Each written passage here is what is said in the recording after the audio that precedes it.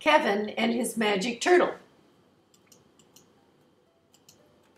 Kevin sat on a bench at the edge of the sea and watched the boys and their turtles play in the water. They splashed and they dove, and as they surfaced, the boys screamed with delight.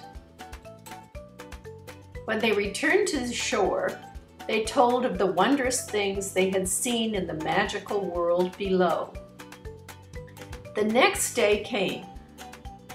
Kevin raced to the seashore and gave proof of his birthday to the official in charge.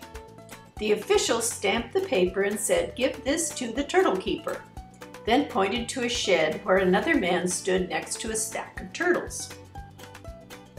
"Happy birthday," said the official as Kevin dashed off toward the shed. The turtle keeper took the paper and gave Kevin the best turtle in the stack. "Now remember," said the turtle keeper, "feed your turtle well, give him lots of fresh air and plenty of sleep."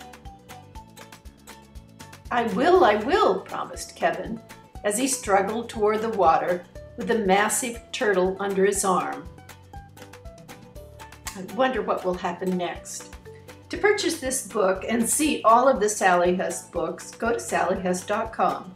This book, like many in Sally's collection, is available in a multicultural version.